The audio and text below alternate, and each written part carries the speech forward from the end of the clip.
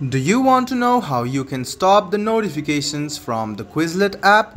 If yes, then this video is for you. Hello and welcome to AI Basics. It's your host back again with yet another interesting tutorial video. In this video, I'm going to teach you how you can stop the notifications from the Quizlet app.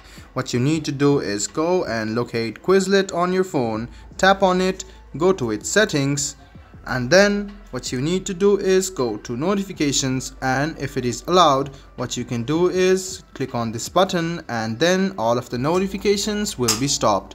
You can even change the notification type from silent, and you can allow it from like lock screen, badge and pop-up, so you can enable or disable it with your single touch.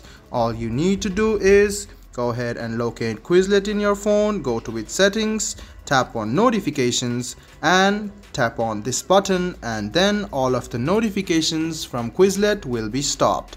I hope this video was helpful for you. If you still have any kind of confusion, please do mention us on the comment section down below. Like the video, subscribe to the channel and do hit the bell button for more.